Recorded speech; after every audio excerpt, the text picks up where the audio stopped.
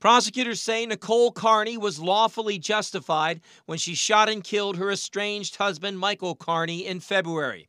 Authorities say the two had been apart for some time, but Michael became extremely upset when, through a mix-up with the cable company, he learned Nicole had bought another home.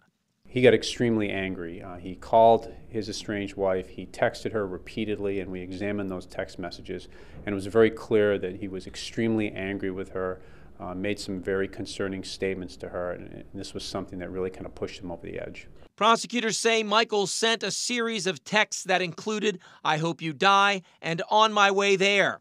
The Attorney General's report says Nicole says Michael Carney went to her house 3 times that day. On the third trip, authorities say he kicked in a door that was locked and deadbolted. Nicole was on the second floor with her 5-year-old daughter and armed with a rifle. She repeatedly told him to leave. He didn't.